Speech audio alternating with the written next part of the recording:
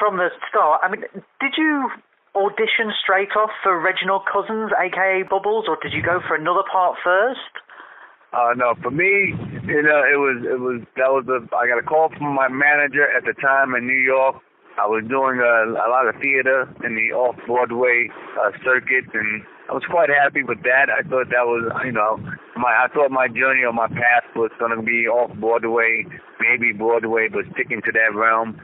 And then my manager called and said, there's a show on HBO called The Wire, and they want you to audition. And I got excited because at that time, all I knew was that HBO was the only channel that all of us were watching, but we loved Sopranos and 6 Feet Under, and it just felt like it was taking television into a better form of storytelling. So I got excited until she said, yeah, they want you to audition for a junkie character named Bubbles. And I damn near almost hung up on her because I was like, I don't want to play a junkie. That's like for me, that felt like a stereotypical kiss of death for a black actor in the States is either a junkie or homosexual, because you know that you can automatically be pigeonholed in that, in that box. So at first I said no, and then my manager reminded me about my bank account and said that, theater is not paying as much as you. But the theater is not paying what you're spending, and as a manager, you owe me money. So how about you go audition, for the part, and if you book it, then I want to hear you say no. But how about we try that? And I took that as a challenge from her. She was a great manager. I took it as a challenge, and I was really, full of myself, and I was like, I'll book the motherfucker. Don't worry about that. I'll book it. I went in. And, I didn't book it right away. I had like 5 auditions. And by the 4th audition, all of a sudden my ego was, a little bruised. And I was like, I really want this part now. They're telling me I got to go through all this fucking jumping through hoops. I want this part really bad. And then they called me and said, well, you're the top guy they like in New York, but now we got to go to California and Atlanta and all these other places to find out. And I was like, my mentor was like, you know what? You can go wherever you want to go. I know that I'm the best man for this part. I really did a lot of research, and I did a lot of, soul searching and trying to find out, what was behind, the addiction, what was behind the person. And after about 5 auditions and a lot of waiting and a lot of, Jack Daniels, and I got the phone call that I got the part, and it was a very exciting time. My lady at the time was like, he thought we were moving to California right then. I was like, no, we're shooting in Baltimore. And of course, she unpacked her bags right away and said, good luck, go do what you do.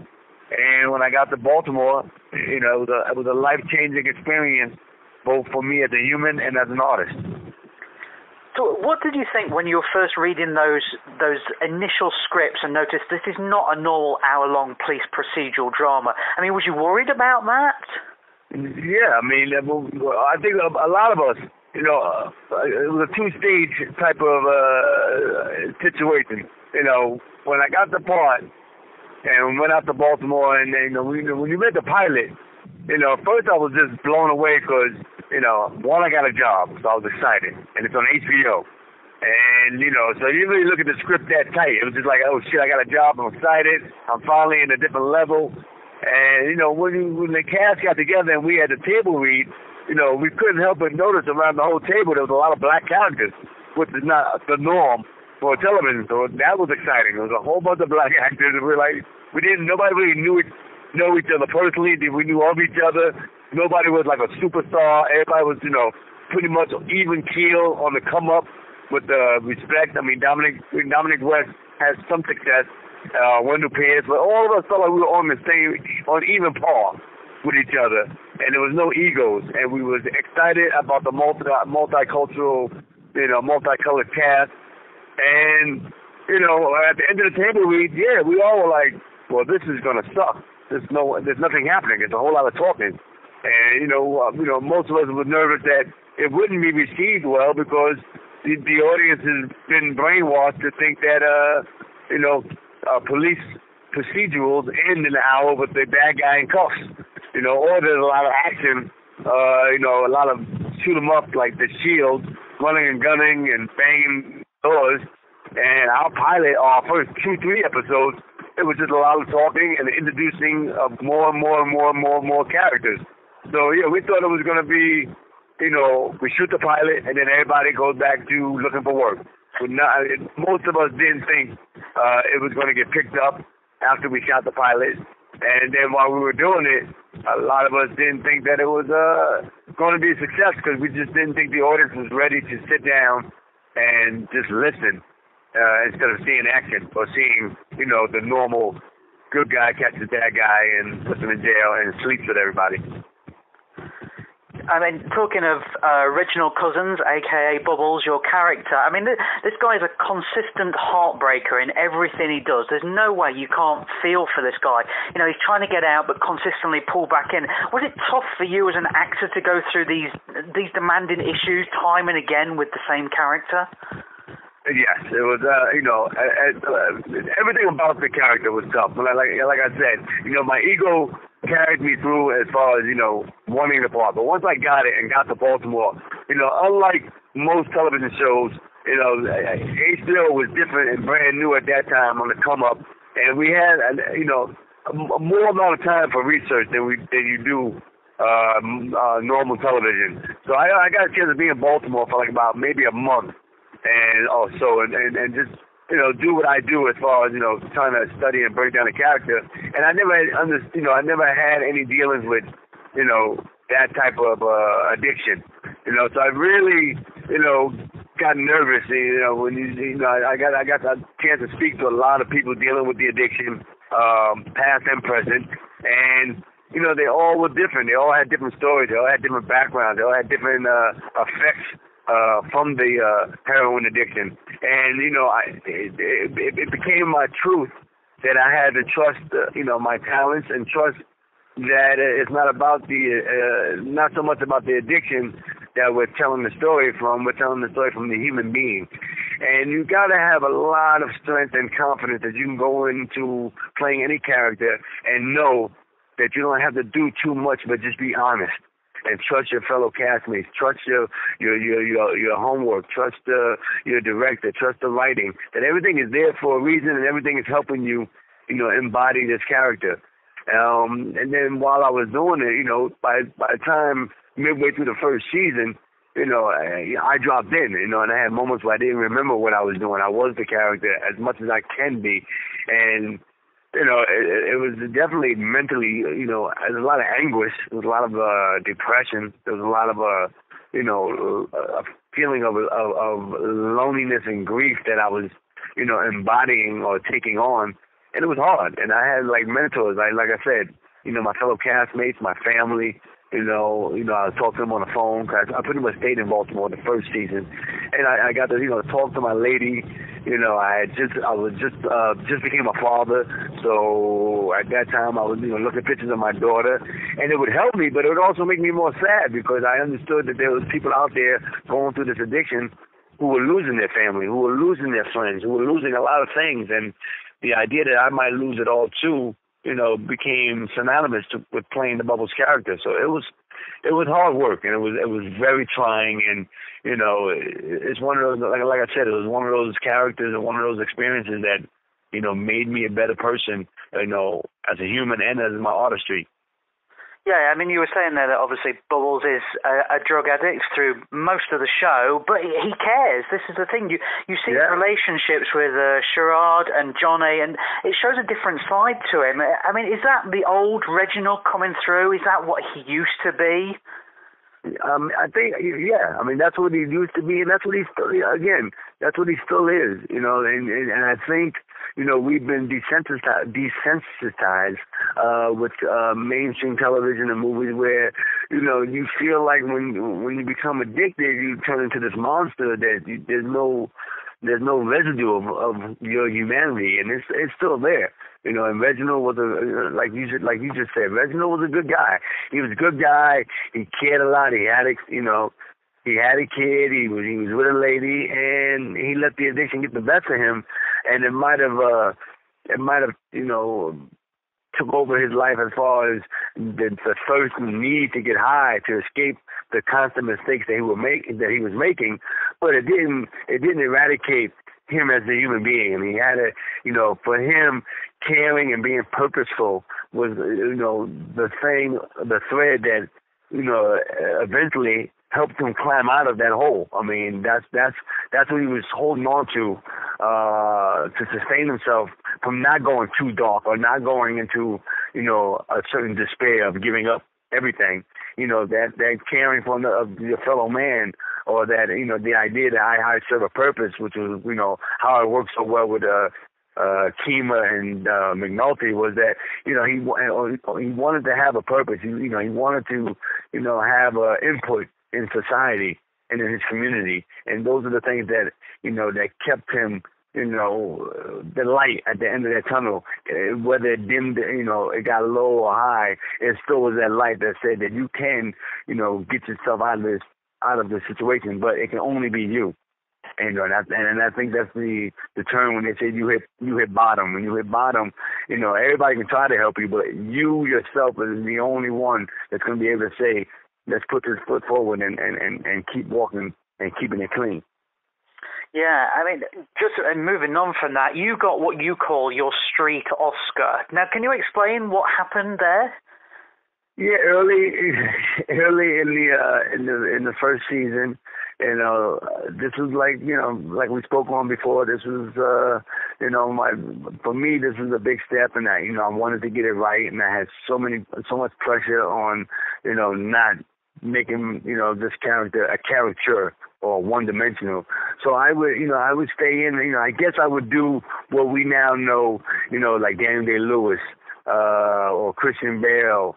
I was trying to stay in character, on and off set. So I would, walk around, in my Bubbles wear, and I would constantly be thinking about how to get high or where do I get money. And so that kind of played into my aura. And I guess when I was walking away from set, some real addicts who had just copped some drugs, some testers, came by, saw me, and I guess felt like I needed a hit.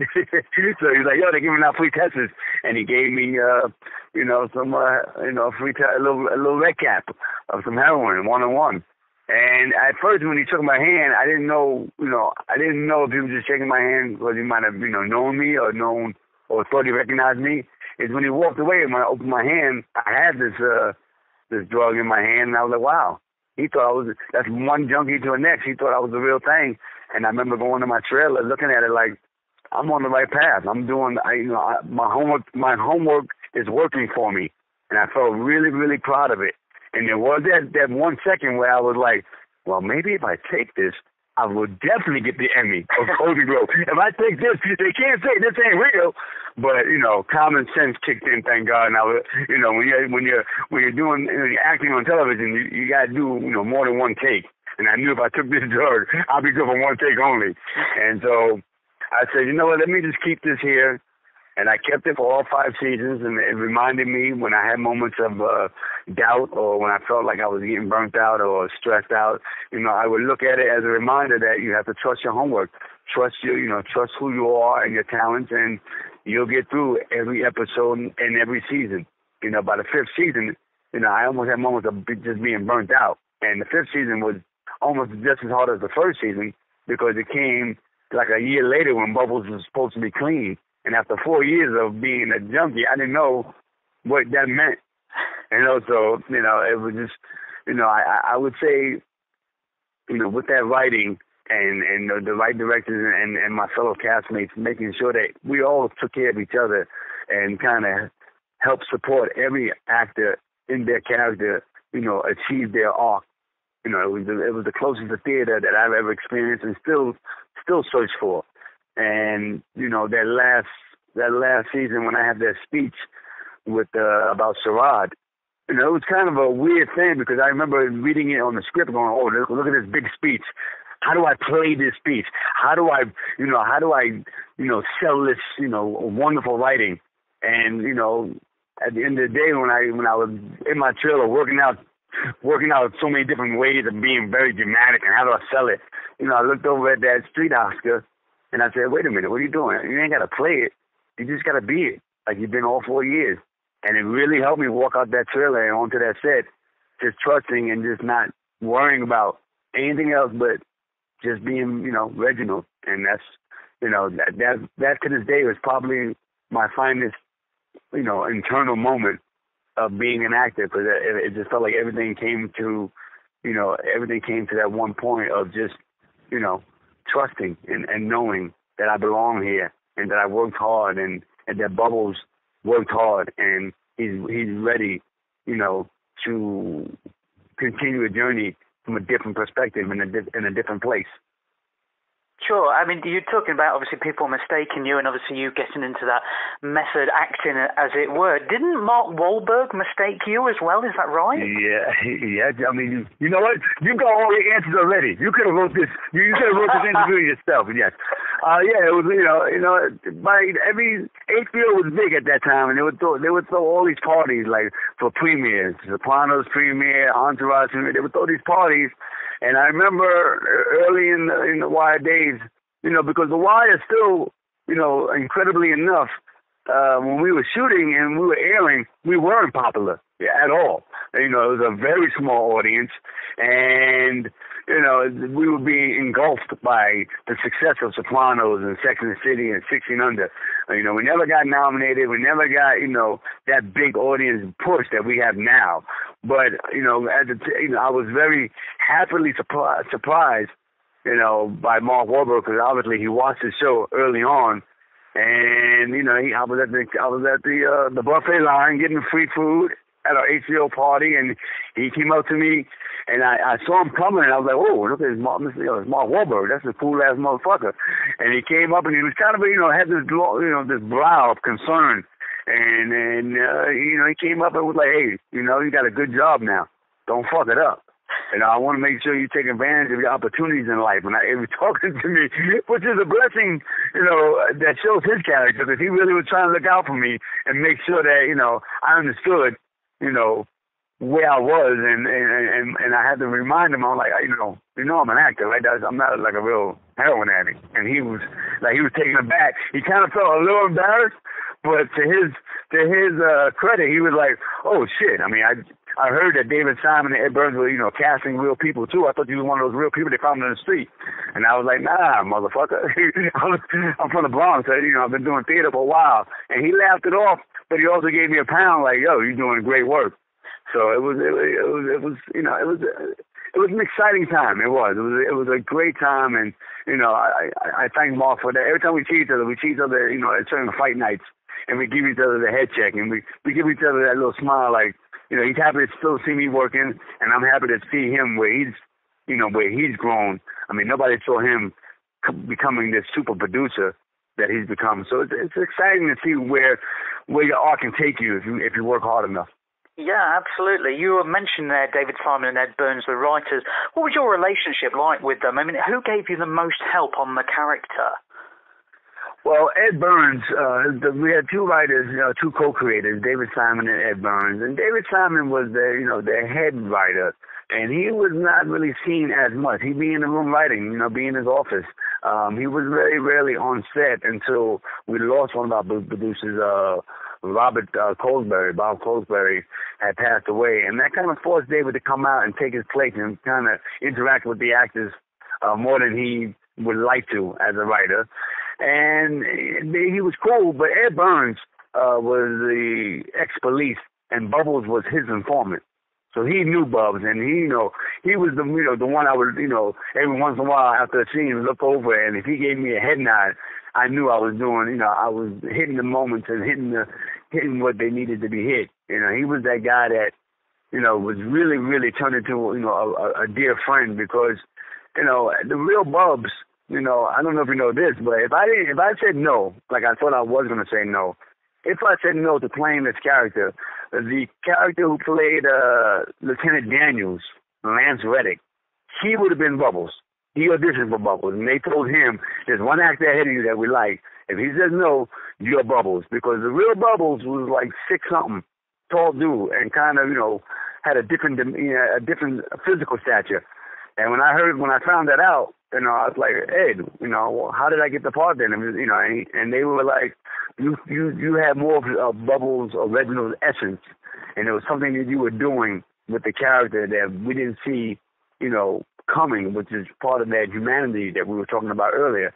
So that got me excited and got my mom mad. My mom was like, what they mean my son got the essence of a junkie? What the fuck does that mean? And I was like, nah, it's a good thing, Mom. I got the part. So, Ed Burns was the guy that I would look to for, that kind of wink that I was doing a good job. And, and both of them, David Simon and Ed Burns, they really kept us all on our toes, because when you talk to them, they were so invested and so, headstrong about what this story, what this show was about, and how we were, speaking for, a community that needed to be spoken about in a way that, we needed to entertain but educate and enlighten people at the same time about what's going on. I mean, these guys really, really cared. You ask them about, we would go up there and ask them, like, what was this?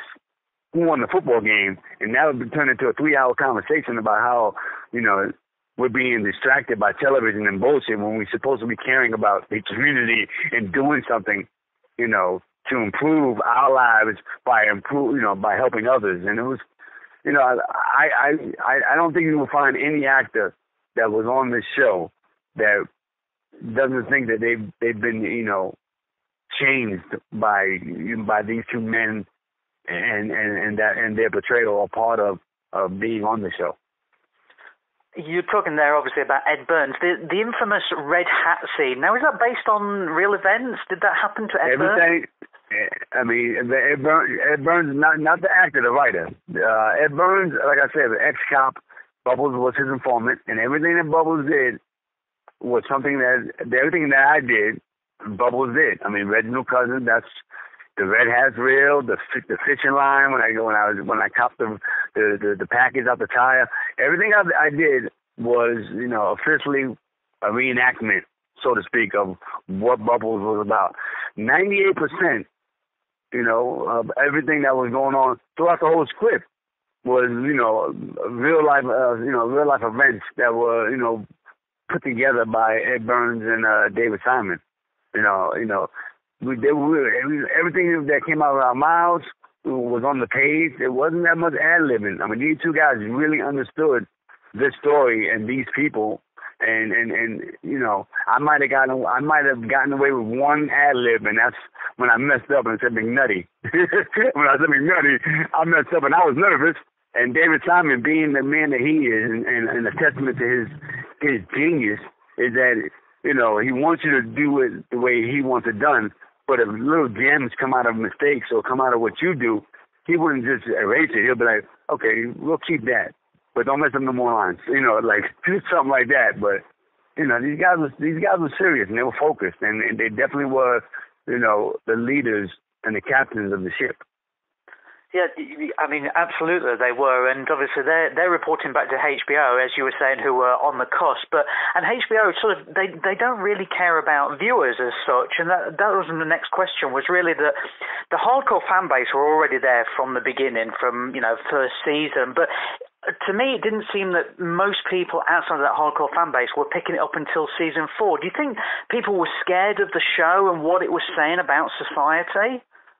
I think there's a multitude of things, there's no one, answer. We all have our theories, but at the end of the day, yes, there's a lot of things going on. I mean, at that time when we started shooting, the first season, HBO was on a high. They didn't care about their audience. I mean, they didn't care about ratings, so to speak, but it was a big wave of Sopranos, Sex and the City, 6 Feet Under. They were big, big shows, and especially Sopranos.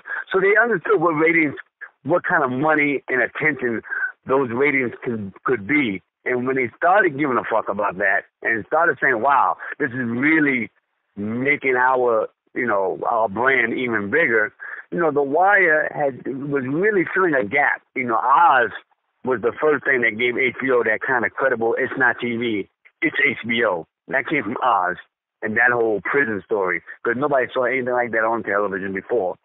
Oz had ended, and between you and me and the viewers, they needed black people on screen. they didn't want to get hit with that diversity of, okay, we have no black people. Like, we need something for that audience.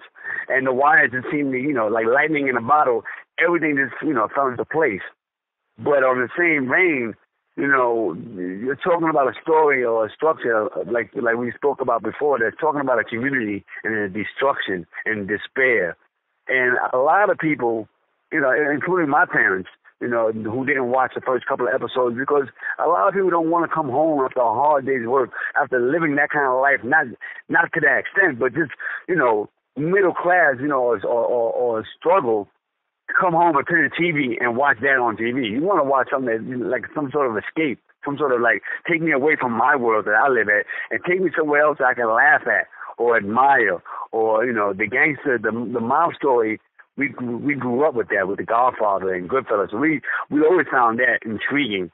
But, a lot of people didn't want to come and turn on the TV and see those type of stories. It just made them feel worse.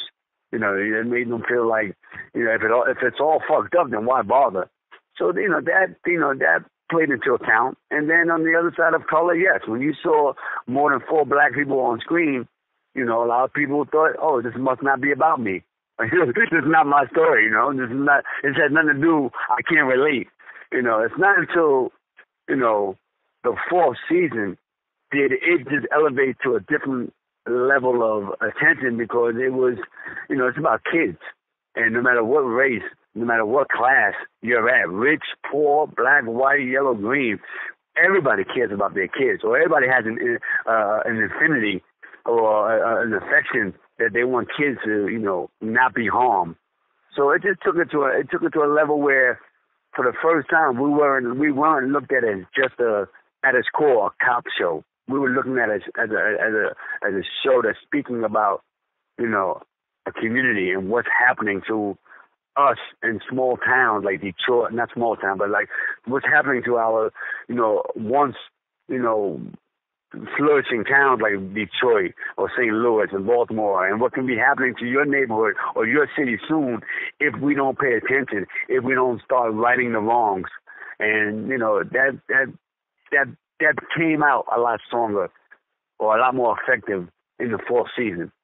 And also, the 4th season, David Simon did something that he hadn't done before, or maybe HBO and David Simon. I don't know who the mastermind was about that decision. But early in the first couple of seasons, when you wanted reviews, you would send out like 1 or 2 episodes or 3 episodes to the press and what have you, and they would look at it and go and give their review. And a show like The Wire, you can't watch 1 or 2 episodes and get it or really feel it. It's one of those unique shows that you don't even know you like it until you get to that last episode of that season. And then you go, oh, shit, that was great. But 1 or 2 episodes, you're like, wow, I don't know what's going on. There's too many people, So with the 4th season, David Simon and them, they sent out all the episodes. So the news people and the reviewers got to see everything. And when they watched all of that, they had a different outtake on what The Wire was about, and they got it. And all of a sudden the press was like, this is incredible. This show is magnificent. And, we are a very, we're a very influenced society. When they started reading that, people started going, oh, let me look at it. And when they looked at it, they said, oh, shit, I must have missed this. Let me go back. Let me go back and check out 1, 2, and 3. And it just started this whole wave of, early, binge watching, I guess, back then. I mean, the first binge watching I remember is the Twilight Zone Marathon. Every holiday, they used to play back to back to back. That's the first one. Then the second one, I would give it to HBO when they just started doing HBO Go. It just came out. And people would come up to me and say, you know what, I watched, HBO On Demand, when people wanted to watch it when they wanted to watch it. They didn't want to be dictated. They wanted to make sure the kids were at bed. They wanted to make sure they wanted to get themselves settled in and watch it. And that's what made The Wire successful. I mean, Sopranos and Sex and the City, they got the credit for being the whole slogan, water cooler talk, where you go, you go to the job next day and go, did you see the episode last night? That was Sopranos. That was water cooler. But The Wire wasn't water cooler talk. The Wire became this, I watched the whole thing back to back and go around, and it became that conversation that made you feel smarter about or made it was like a character. When you said I watch The Wire, you're saying I care about the community. I care about what's going on. I'm that type of person. It became this whole different type of cultural effect that it was having on our viewers, where they felt like it was important to watch it. They felt like this was a show that a lot of book readers and literature readers found it. I guess what's that word? Found it. It gave us the credit. Novelists were like the Wire. That's one television show I would watch. Everything else is stupid, but I would watch. It had this air of you were super intelligent or you were super involved if you watched The Wire, and that's how I started catching on.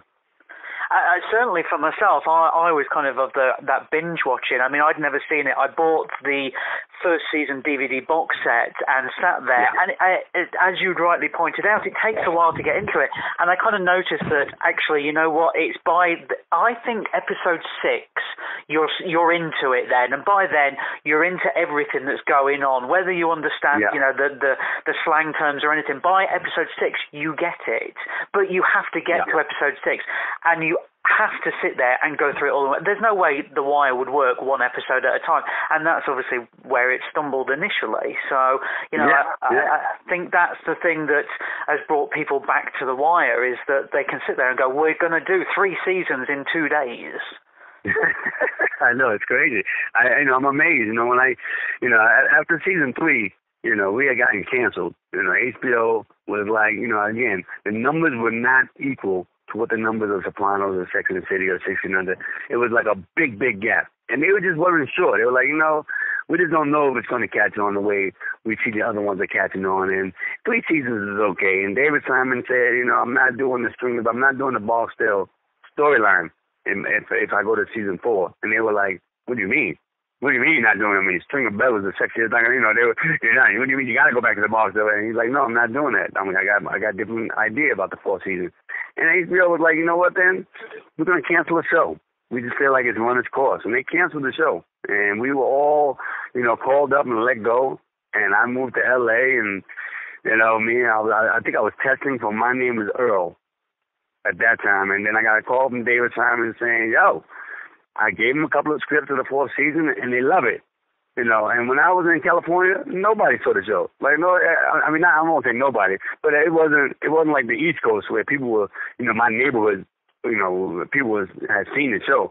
In California, they were like, what show is that? Oh, that's that. Oh, no, that's that, the Black Couch. Yeah. What character are you? Like, it was, and then all of a sudden, 4 years later or so, or 2 or 3 years later, I go to somebody and they say the same thing you say.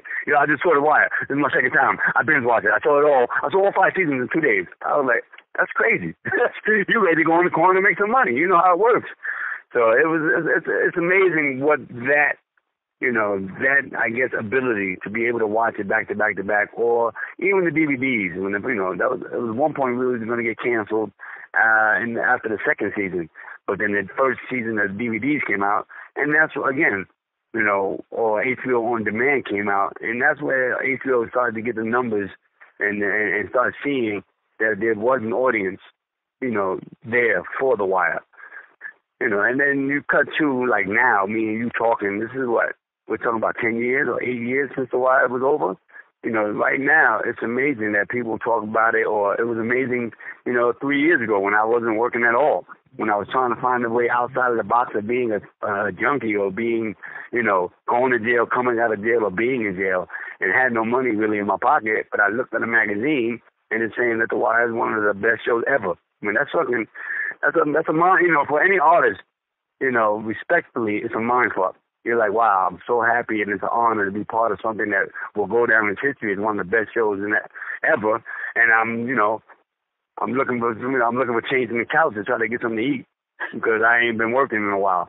So it was amazing. It's amazing that I could take my mom to the White House to meet the president because he loved The Wire, but but none of us ever got nominated and never got into any of the Golden Globe or the SAG or the Emmy Awards. Like, we just wanted to go. We didn't even want to win. I mean, of course we did, but we were just mad that we couldn't even get in the room. We couldn't even get the swag bag. Couldn't even get the free champagne.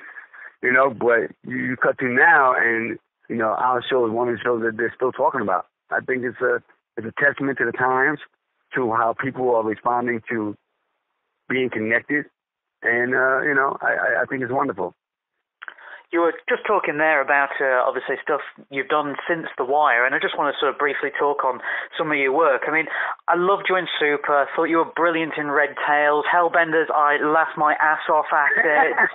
The one film I do want to mention is Calloused Hands, which is a very tough subject about child abuse. I mean, how do you approach an acting in a film like that? Well, Calloused Hands, again, I think you saw, I got on Twitter and stuff like that where, that's how I found Calloused Hands. That was my introduction to social media.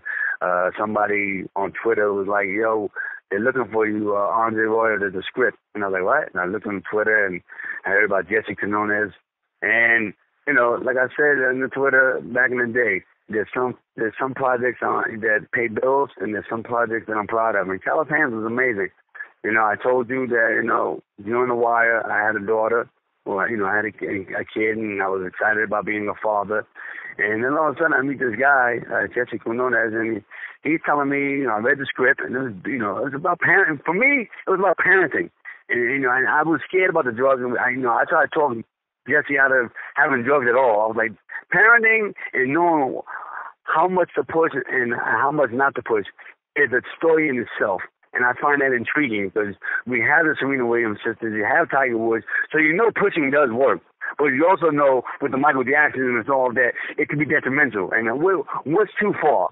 And nobody knows. Like, you got the Tiger moms that say you got to, there's no fucking birthday parties, there's only practice. And then you got us over here in America going, you got to have a birthday party. You got to have, some fun. It's childhood. So all those dynamics drew me to Calloused Hands. But then sitting with Jesse and knowing that this is his story, this is what he went through as a young man, and the bravery that I thought he had to put it on paper and to put it out there for the world to see and the world to judge. Nobody wants to put their life on the screen and have somebody go, oh, that was whack, or oh, that's a stupid story, or oh, I've seen that before. You're putting yourself out there to be judged about your life. And for me, it wasn't about anything else but, you know what? If you got the balls to write it and do it, and you think I can play your stepfather respectfully, then let's go at it. But let's be clear. This is gonna be therapy for both of us, because I'm gonna tap into my own issues of being a parent, and maybe certain times when I push too far. Like I'm sure all parents, and I'm just talking about me, push my daughter too far every once in a while when I thought that she could be successful in something. I'm the dad that would get red card at the soccer field when I took off my shirt, yelling and screaming. I made those mistakes. So I really wanted to address that and have a therapy session on screen to I guess, eradicate my own demons. And Jesse trusted me and I trusted him. And it became a labor of love for two guys who were just being honest about their mistakes or their upbringing. And, I did the same research I did with Bubs. I talked to a lot of, abusive parents. I talked to a lot of parents who, have prodigies. And I just tried to find out what their mindset was. Well, what to them was too far or not too far. And as far as the addiction, like I said, Bubbles is ingrained in me. He's a part of me. So the addiction, it was a little bit of a self-reflecting on what Bubbles went through.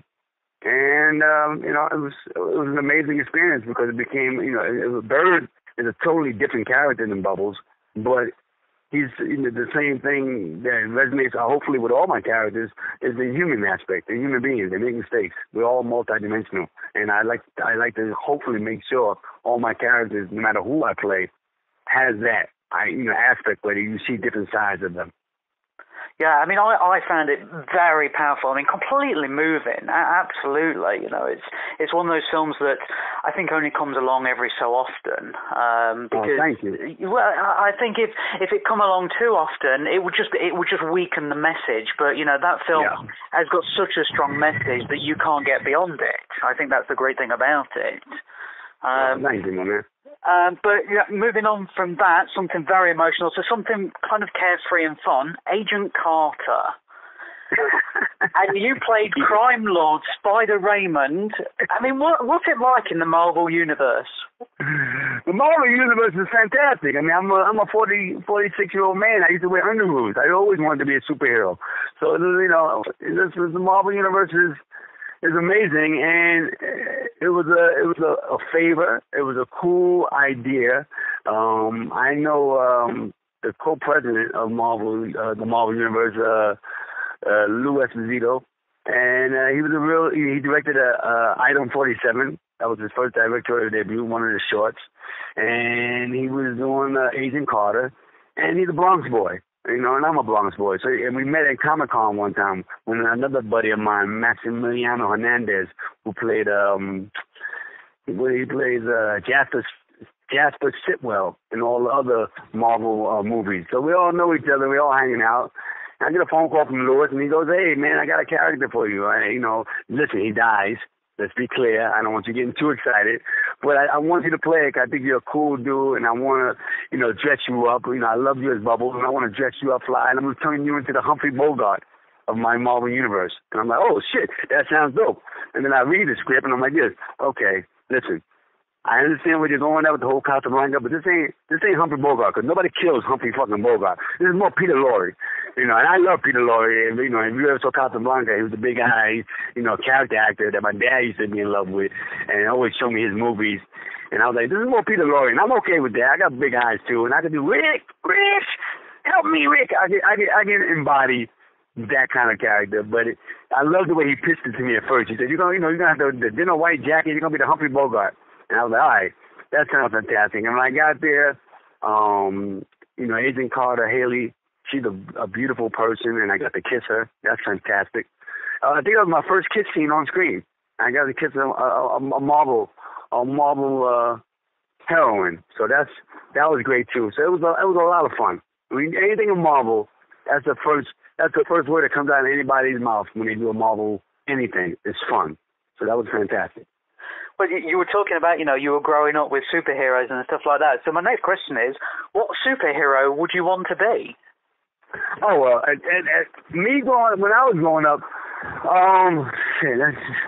that's way back. Well, my first superhero that I wanted to be was Daredevil. I think Daredevil was the first one that stuck out to me because I just felt like, the whole handicap and, there's no excuse. Like, I would look at myself like, there's no excuse for me not to be able to do anything. This blind motherfucker is doing everything. So there's no excuse for me not to do it. So Daredevil was my first, comic book that I got caught up on.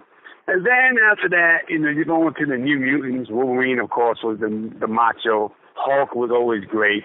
And then later on, Batman, the writer, when Frank Miller got into Batman, again, I was always attracted to the stories. Frank Miller was great when he did with Batman. And then I guess as I got educated in my own literary world, Silver Surfer stood out to me because I found him so hard to understand. When I was reading his comic books, I was like, I don't know what the fuck is going on. And I felt like I was being educated. And I would use Silver Surfer. I would try to talk like him in my neighborhood in the Bronx, and I would get laughed at. But I also would get girls. So it worked out for me. Silver Surfer worked out for me with the ladies. Well, I mean, going back to The Wire, and the final question on it, what are your best memories of the show? What are you, always going to remember? Well, that's, I would have to say, I will always remember Baltimore.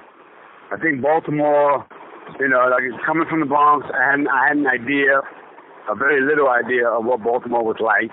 And when I got there, there was so many things going on. I mean, Baltimore, I've never been in a city. I'm not a well-traveled person, but I've never been into a place where, when I first got out there, there was just a lack of hope. I mean, it was like nobody cared. It was like who gives us this is the last stop? Who cares? And you kind of felt that, amongst the community. Like, you got rows and rows of boarded up houses.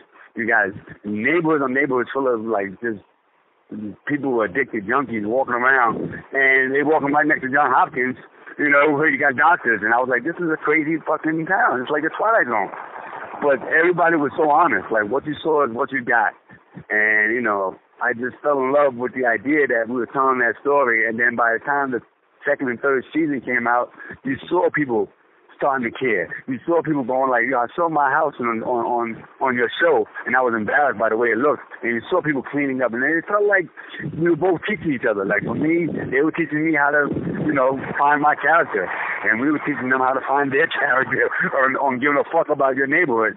And it just, like I said, it changed my life. So, to this day, I might run around, and I'm still trying to find those type of storytellers. I'm still trying to find those that camaraderie ship with my fellow actors, and I'm still trying to find a place like Baltimore. And I think I'll find the first two before I ever find another place like Baltimore where I can call that my second home. But just other than that, I can't say there's a specific scene or a specific director, because again, it was lightning in a bottle, and we all felt like we were growing up together, like 5 years of college, and everybody, we became a family, and those times will never be forgotten. I might forget a line here and there. I know everybody has quotes that they love, and everybody has certain scenes that they love. For me, the whole thing, it's just like watching The Wire. It's the whole thing. It's from the first episode to the last episode, and how you grew and what you learned along the journey. And Baltimore was our biggest stage, coming from bringing it all back to my artistry and all back to starting in theater.